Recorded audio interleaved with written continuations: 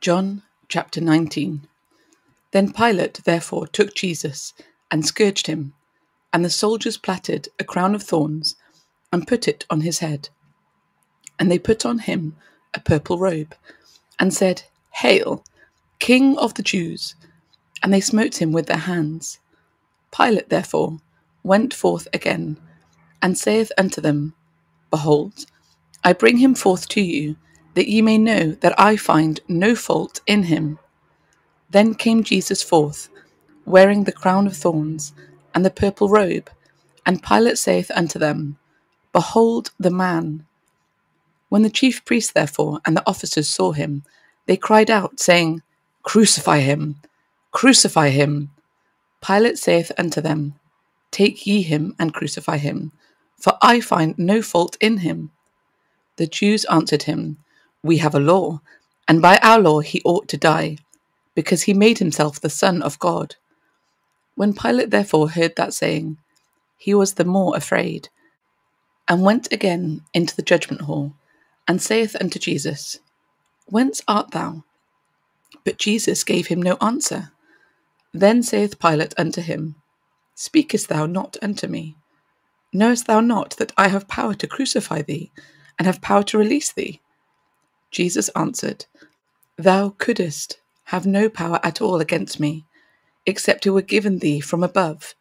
Therefore, he that delivered me unto thee hath the greater sin. And from thenceforth Pilate sought to release him. But the Jews cried out, saying, If thou let this man go, thou art not Caesar's friend. Whosoever maketh himself a king speaketh against Caesar. When Pilate therefore heard that saying, he brought Jesus forth, and sat down in the judgment seat in a place that is called the Pavement, but in the Hebrew, Gabbatha. And it was the preparation of the Passover, and about the 6th hour. And he saith unto the Jews, Behold your king. But they cried out, Away with him! Away with him! Crucify him! Pilate saith unto them, Shall I crucify your king? The chief priests answered, We have no king, but Caesar. Then delivered he him, therefore, unto them to be crucified. And they took Jesus, and led him away. And he, bearing his cross, went forth into a place called the place of a skull, which is called in Hebrew Golgotha, where they crucified him, and the two other with him on either side one, and Jesus in the midst. And Pilate wrote a title, and put it on the cross, and the writing was, Jesus of Nazareth, the King of the Jews. This title then read many of the Jews, for the place where Jesus was crucified was nigh to the city, and it was written in Hebrew and Greek and Latin. Then said the chief priests of the Jews to Pilate, Write not the King of the Jews, but that he said, I am the King of the Jews. Pilate answered, What I have written, I have written.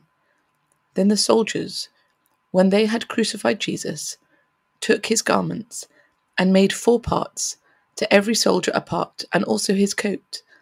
Now the coat was without seam, woven from the top throughout. They said therefore among themselves, Let us not rend it, but cast lots for it, whose it shall be, that the scripture might be fulfilled, which saith, They parted my raiment among them, and for my vesture they did cast lots. These things therefore the soldiers did. Now there stood by the cross of Jesus his mother, and his mother's sister, Mary the wife of Cleophas, and Mary Magdalene. When Jesus therefore saw his mother, and the disciple standing by, whom he loved, he saith unto his mother, Woman, behold thy son. Then saith he to the disciple, Behold thy mother. And from that hour that disciple took her unto his own home. After this, Jesus, knowing that all things were now accomplished, that the scripture might be fulfilled, saith, I thirst. Now there was set a vessel full of vinegar, and they filled a sponge with vinegar, and put it upon hyssop, and put it to his mouth. When Jesus therefore had received the vinegar, he said, It is finished. And he bowed his head, and gave up the ghost. The Jews therefore, because it was the preparation that the body should not remain upon the cross on the Sabbath day, for that Sabbath day was on a high day, besought Pilate that their legs might be broken, and that they might be taken away. Then came the soldiers, and brake the legs of the first, and of the other, which was crucified with him. But when they came to Jesus, and saw that he was dead already, they brake not his legs. But one of the soldiers with a spear pierced his side, and forthwith came there out blood and water. And he that saw it bare record, and his record is true, and he knoweth that he saith true, that ye might believe. For these things were done, that the scripture should be fulfilled, a bone of him shall not be broken.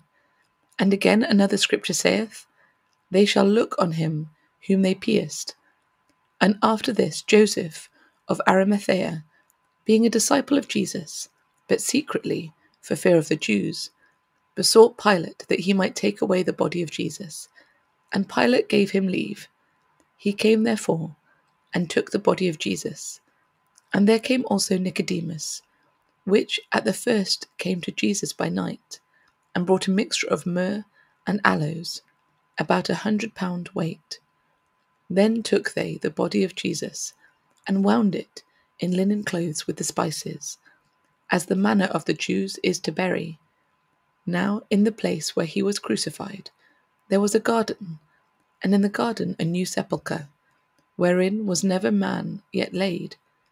There laid they Jesus therefore, because of the Jews' preparation day, for the sepulchre was nigh at hand.